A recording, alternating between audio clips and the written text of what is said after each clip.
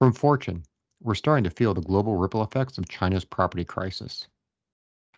Chinese investors and their creditors are putting up for sale signs on real estate holdings across the globe as the need to raise cash amid a deepening property crisis at home trumps the risk of offloading into a falling market. The prices they get will help finally put hard numbers on just how much trouble the wider industry is in. The worldwide slump triggered by borrowing cost hikes has already wiped more than 1 trillion off office property values, but the damage is still unknown because so few assets have been sold, leaving appraisers little recent data to go on. Completed commercial real estate property deals globally sank to the lowest level in a decade last year, with owners unwilling to sell buildings at steep discounts.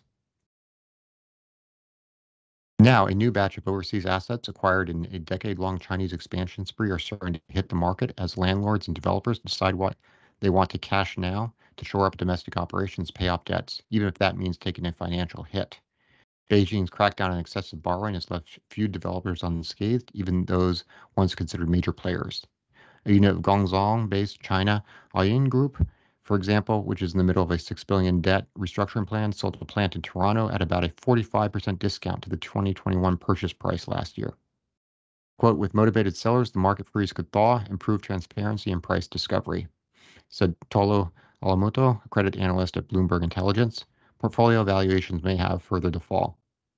Well, so far there has only been a trickle of Chinese-owned sales in Europe. Last year, a London office building linked to Shimol Group Holdings, Chairman Wing Mai Hai, sold for about a 15% discount to an earlier sale agreed in 2022 that did not close, according to a person with knowledge of the matter.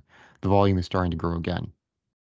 Just this week, distressed developer Guangzhou R&F Properties Company agreed to sell its stake in a 1.34 billion or 1.69 billion US dollar property project in London's Nine Elms district in return for some of its dollar bonds and 10 pence, while an office block in Canary Wharf is selling for 60% less than it sold for in 2017 after it was seized by lenders from Chinese investors. The sales are part of a rebound in disposals after some developers paused for breath last year while working on restructuring plans. Sales are picking up outside Europe too, including Australia. Only a few years ago, ambitious Chinese developers were major players in the local market. Now most have largely stopped buying and have pivoted instead to offloading projects. Notable recent disposals include the sale by Country Gardens Risland unit of a site on the outskirts of Melbourne for a 163 million US, according to local media. The company has also recently divested its Sydney development asset for about 240 million Australian dollars, according to another local media report.